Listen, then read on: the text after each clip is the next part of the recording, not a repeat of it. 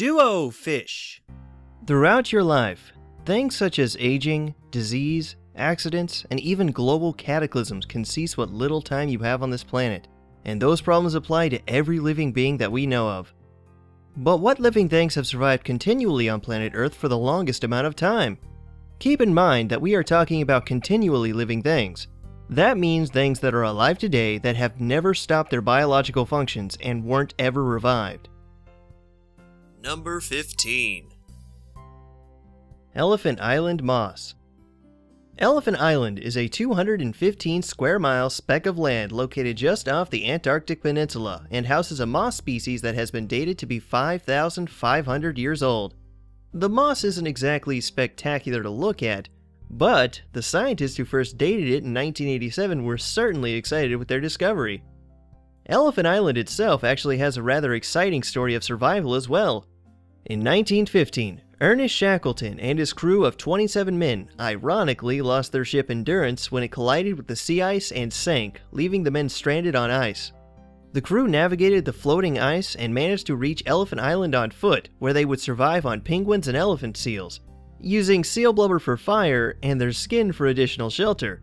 Shackleton, knowing that there was no chance of rescue, sailed an open lifeboat with 5 of his crew 800 miles to reach South Georgia, where he knew a whaling station was located after 16 days of sailing frozen waters. 4 months later, and after 4 attempts, Shackleton finally managed to rescue the rest of his crew. Of course, none of them knew that they were spending time around some of the oldest living things on the planet, but that was probably the last thing on their minds. Number 14. Milla Mali Eucalyptus. Also known as Eucalyptus phylactus, Meelup Mallee is a clonal tree, meaning that it can clone itself and grow new trees through its root system. The tree colony has been around for 6,600 years, though each tree that grows from the roots only lives for about 100 years or so. This may seem like cheating, but you have to think of the tree as a giant underground organism, with each tree acting like a branch of a much larger tree. That makes this colony of trees located in southwestern Australia one of the oldest living things on the planet. If you've seen our video covering the topic of the oldest ordinary objects, you'd also know that this tree predates the oldest chair that we know of. It predates chairs! Yeah, still upset about that. Number 13. Box Huckleberry. The box huckleberry is a small shrub related to the blueberry that nearly went extinct in the last ice age, but just managed to hold on. The very first estimates about the shrub placed it around 13,000 years old, but later studies placed it around 8,000 years old. This huckleberry produces tasteless edible fruit and is found dotted around east-central North America. By the way, this is another species of plant that can clonally reproduce itself through the root system, but can also reproduce by pollination. Too bad the few remaining plants alive today are located tens of miles from each other, meaning that pollination is almost impossible. So yes, once again, one of the oldest living plants is clonal, as the oldest individual is found in Pennsylvania living in someone's backyard property. The entire colony was originally 100 acres wide and 1 mile long, but reconstruction of Route 22 and a fire have destroyed much of it. Number 12. Norway Spruce. Fulu Mountain National Park in Sweden is home to the oldest spruces in the world. The oldest spruce here is nicknamed Old Chico after the discoverer's dog, and has been carbon dated to be 9,950 years old. Looking at the tree, you can see what looks to be a single, spindly trunk with a bush surrounding it, but you're actually looking at the entire spruce. It wasn't until the 1940s, when the temperatures on the mountain began warming up, that Old Chico's small trunk began growing much larger. Until then, it had simply lived as a bush-sized tree. Unlike other clonal trees, this spruce and its branches stay very close together and has been regrowing in the same small area since nearly 8,000 BC. The trunk itself will only live for around 600 years before dying, but the root system will eventually sprout another. Number 11. Antarctic elephant sponge. Remember that news headline about scientists accidentally killing the world's oldest animal a few years ago? Welp, those headlines were completely false. The 507-year-old clam was certainly accidentally killed and was the oldest clam found thus far, but it wasn't even close to the oldest living animal on the planet. In the cold wasteland of Antarctica, underneath the ice and seawater at temperatures below freezing, lives a creature with no brain or nervous system. Ancient elephant sponges were found in Antarctic waters after the Larsen ice shelf disintegrated for the first time. They can grow to be the size of a minivan, and some have estimated that a few specimens may be over 10,000 years old, making them the oldest animals on the planet. It should be noted that they have not yet been carbon dated and are instead estimated to be 10 millennia old by observing their slow growth. You see that? Basic fact checking, unlike those clickbait news articles. Number 10. Huon Pine. Tasmania is a large island located directly south of Australia and is home to a variety of colorful plants and animals. But on Mount Reed, near the western coast of Tasmania, an enormous ancient plant species grows. The Huon Pine, known as Lagarostrobos franklinii, is a slow-growing tree which is capable of clonal growth. But unlike other clonal trees, each individual trunk that grows can live up to 2,000 years alone. This specific clonal tree is male, extends for hundreds of acres, and has been dated to be 10,500 years old. However, the trees lay on top of a private mining site and are very difficult to gain access to.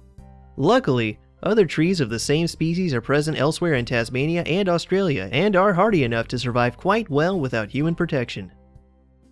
Number 9. Creosote Bush. At around the same time humans first began agricultural practices, this bush in California had just begun growing from a seed. Since then, this single plant has grown for 11,700 years and continues propagating outwards in a ring formation today. This ancient, clonally reproducing creosote bush nicknamed King Clone lives within the center of the Mojave Desert in Lucerne Valley, California. Creosote is actually incredibly fragile when young and won't reach the age to clonally reproduce unless weather conditions are optimal for a few years. Creosote has also been used as a medicinal plant by Native Americans for centuries and is associated with the smell of rain for those who live near the Mojave. Number 8. Antarctic Beech. Once again, we look to Australia to see another ancient species of tree, this time ending up in Queensland. These tall trees have individuals estimated to be over 6,000 years old and up, but one group of trees connected to the same root system has been calculated to be 12,000 years old. Antarctic beech grows in high altitudes in cool areas of New South Wales, and most of the trees have yet to have been dated, so it's entirely possible that even older specimens may be found. You may be confused to learn that these trees earned their name because they are native to Antarctica. Nearly 100 million years ago, at a time when Antarctica was much warmer, Antarctic beeches were just starting to propagate while land connected Antarctica to Australia and South America. Though there are no more trees found left in Antarctica, their progeny can still be found alive and well today. Number 7. Mojave Yucca. And once again, we return to the Mojave Desert in California to find another clonally reproducing hardy plant. The Mojave Yucca is rather common in the Mojave and is sometimes grown as a backyard plant in many places because of its hardiness. However, 12,000 years ago, what is thought to be the oldest ring of clonally reproducing yucca first sprouted. Yucca is another plant that has frequently been used as a source for food, medicine, and rope by Native Americans. Luckily, this small ring of ancient yucca has survived drought, desert rats, and humans for over 12,000 years. I also found it interesting to learn that the dried stalk that is left over after the yucca flowers can be used as a makeshift didgeridoo. Number 6. Rare Eucalyptus. Yeah, the name sounds stupid, I know. But you'll be happy to know that rare eucalyptus is not actually the name of the plant. It's just a placeholder because we're not authorized to know the actual name. There are hundreds of species of eucalyptus, but this one is critically endangered with only 5 individuals known, which are estimated to be 13,000 years of age. Located on private mining land, the site of these rare trees is kept secret, though even if it wasn't a secret, the trees themselves would be rather difficult to spot. They grow both clonally and by seeding, but the trees remain apparently difficult to germinate. Although we can't visit the location in New South Wales, Australia, I suppose we can at least be glad that steps have been taken to protect this rare tree. Number 5. Palmer's Oak.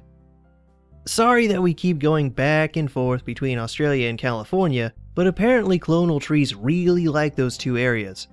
Only discovered in 1999 and its age confirmed in 2009, the 13,000-year-old Palmer's Oak, nicknamed the Jarrapa Oak, is found in the Jarrapa Mountains in Riverside County, California.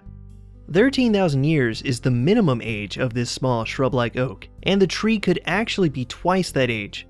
Clonal reproduction kept this small tree alive through 1,000 years of the last ice age, wildfires, and drought, though there is fear that the most recent drought in California may end the tree's 13,000-year living streak. We should also recognize the fungus growing on the tree's roots, which help it uptake nutrients from an environment it would have died in if living alone a long time ago. Number 4. Tasmanian LaMacchia. Lomantica tasmanica describes just one individual specimen left growing in southern Tasmania, making it an incredibly endangered plant species which has been given the nickname King LaMacchia. Once again, we're looking at a clonally reproducing plant, but this one is something incredibly special.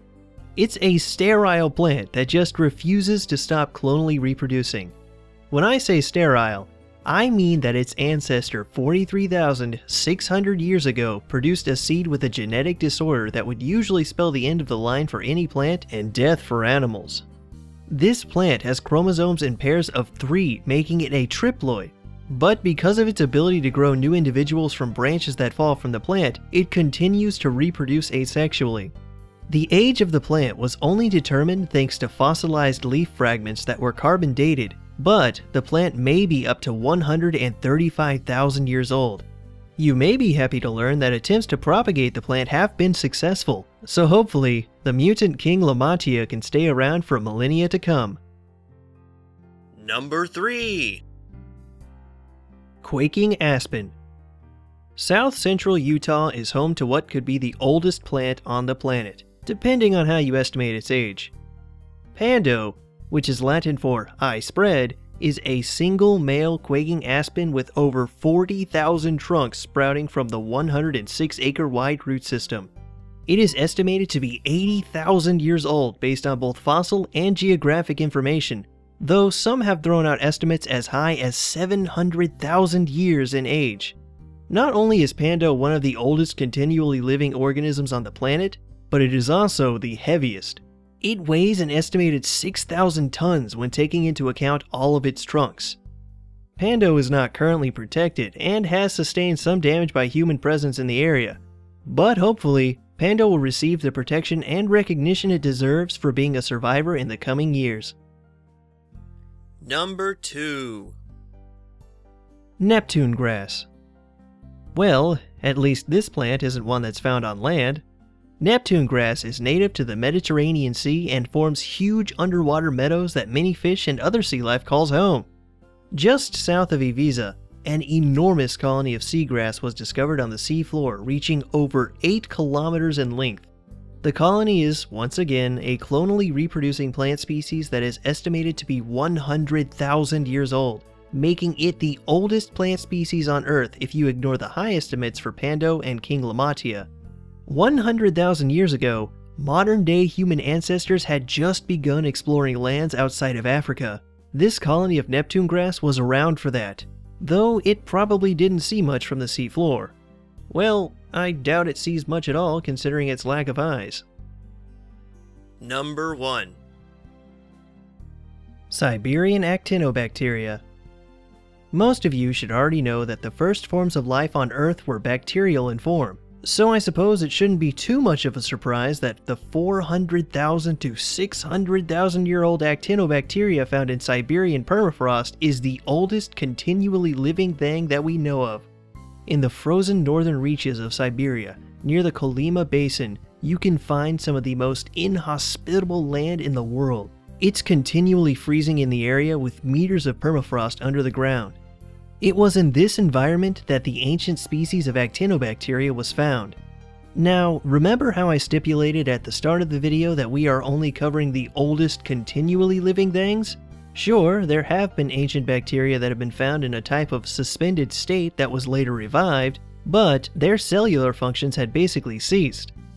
However, this actinobacteria has been functioning and repairing damaged DNA even in the subarctic environment and has been doing so at least 200,000 years before the first Homo sapiens appeared. These actinobacteria were discovered through sheer luck and a hunch, so just imagine what other living things will be discovered in the years to come. Till next video, hey do!